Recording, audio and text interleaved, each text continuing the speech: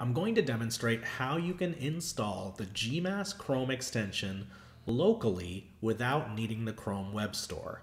Today, on February 17th, 2021, Google removed the GMass Chrome extension because of a technicality.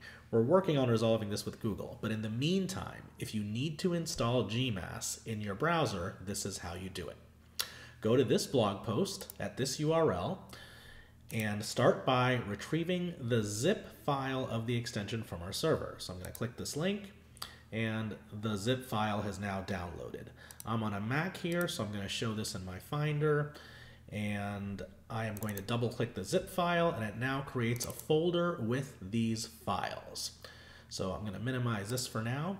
Now I go over to the Chrome extensions page, which is chrome://extensions, and I'm going to click on Load Unpacked. If you don't see this button, then make sure developer mode is on right here. That reveals this button. Click the button, and now choose the folder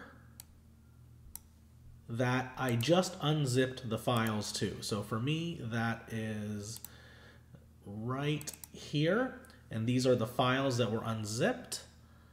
And now, let me just narrow this so you can see. And now I'm going to click Select, and that's it. Gmail opens up in a new browser tab with GMass installed, and now back on the Extensions tab, you'll see that GMass has been installed, and it says local right here in parentheses so that you know that you have the local version installed.